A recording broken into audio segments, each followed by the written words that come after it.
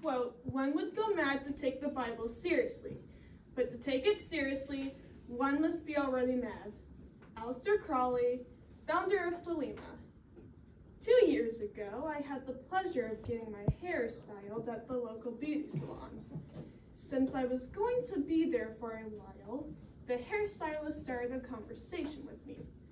What started out as small talk transformed into deep philosophical questions about my faith, such as, what is the relationship between science and the Bible?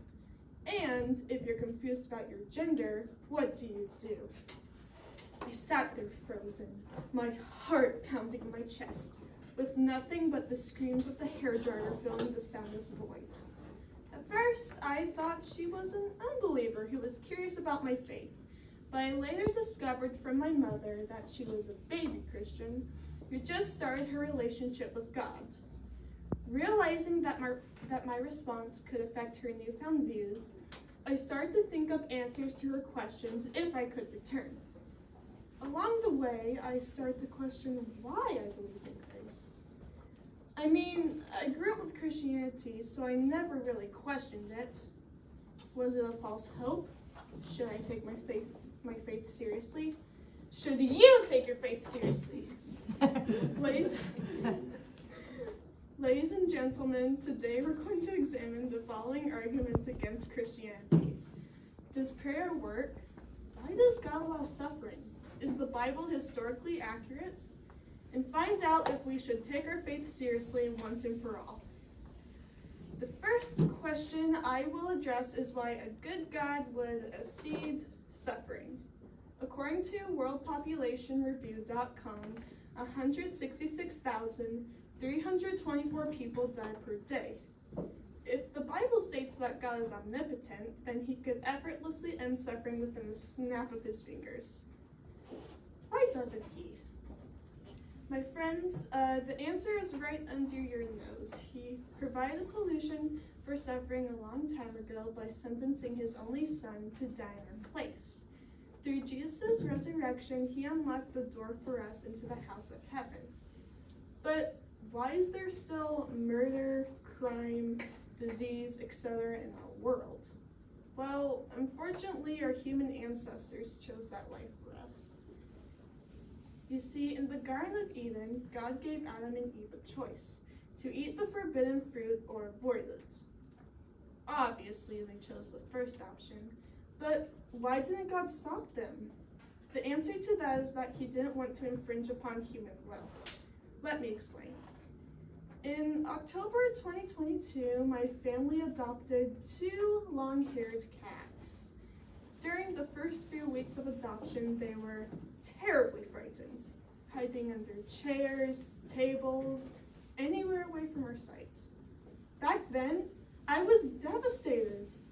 Being a student drowning in a sea of homework and tests, I thought that the image of 2 fluffy black cats snuggling with me would magically take my life away from life's heavy load.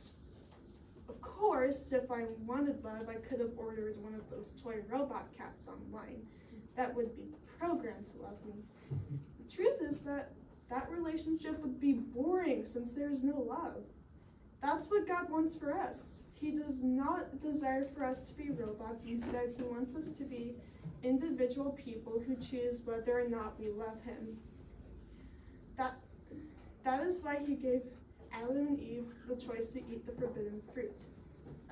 To those of you who have been in a relationship, you know that there are some sacrifices involved. But if God is good, then why is he unresponsive to most prayers? The second criticism I'm going to address is that prayer never works. Have you ever prayed to pass an exam, achieve a promotion at work, or that your sports team will win, and yet those requests still go unanswered? If God really loves us, then it makes sense for him to answer the prayers of his children, right? Maybe we could pray away all the suffering in the world. I'm pretty sure that there are millions of people right now praying that their suffering would cease. Why isn't God answering them? Is prayer pointless? Are we deceiving ourselves into thinking that our requests will be granted? No. Here are 2 cases of prayer that defied the scientific odds. According to an NBC article published in 2015, 14-year-old John Smith was playing on the frozen St. Louis Lake in St. Charles, Missouri. The icy surface cracked, and Smith slipped beneath the freezing waters, where he remained for 15 minutes. Smith fell into a coma and was quickly delivered to St. Joseph Hospital West, where the doctors applied CPR for 43 minutes, but to no avail. His mother, Joyce Smith, visited him in the hospital and prayed to God to give him back his heartbeat. The moment she finished, his heartbeat returned and her son was revived. Smith made a full recovery despite initial organ failure. Don't play on frozen lakes, kids. Once upon a time, an intelligent man finally married the love of his life. Although the couple had everything they ever wanted, they longed for a child.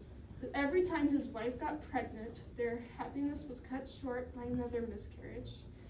After enduring heartbreak after heartbreak, his wife prayed to God. A year later, a baby was born, kicking and screaming out of the womb. Plot twist, the baby is me. I'm grateful that God has given me the gift of life, and I sometimes find myself wondering what it would be like if I was another miscarriage. God does answer prayer, but why do some requests still go unanswered? Well, some religious people who are not of the Christian faith might pray to their God or gods created in man's image. God will not answer their requests because they do not have his Holy Spirit. Just like a seed can't grow without water, it's impossible to have a relationship with God without belief in Jesus' sacrifice. Another reason why God might be unresponsive to prayer is because he wants to build strength in us. A blatant example of this would be the story of Job. God put Job through rigorous trials, and in the end, he had twice as much than he had before.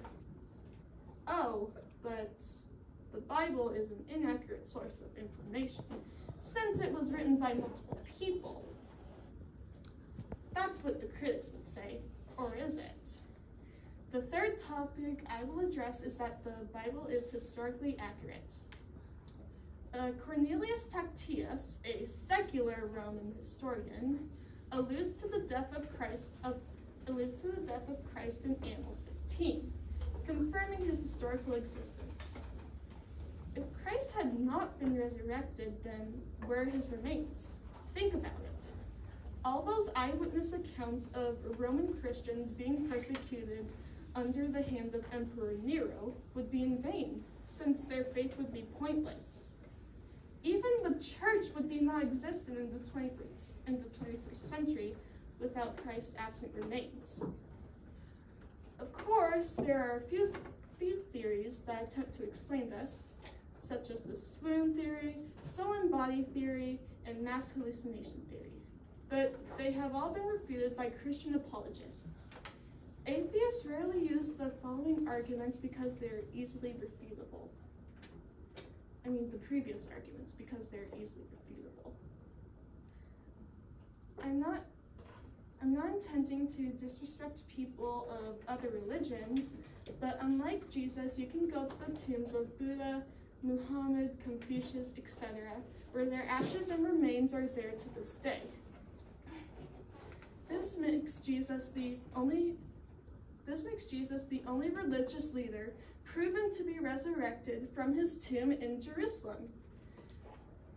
Throughout our verbal quest in search of proof for a childlike faith, we discovered our freedom, gifted to us by the mercy of a benevolent God, the effectiveness of our prayers, which have the potential to heal broken souls and bring hope to the fatherless, and the historical accuracy of an ancient document that was thought to be in vain.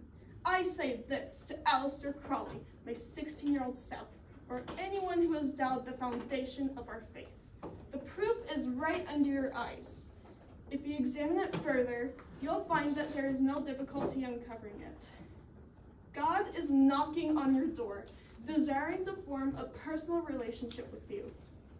Will you answer the call? Ladies and gentlemen, thank you for your time.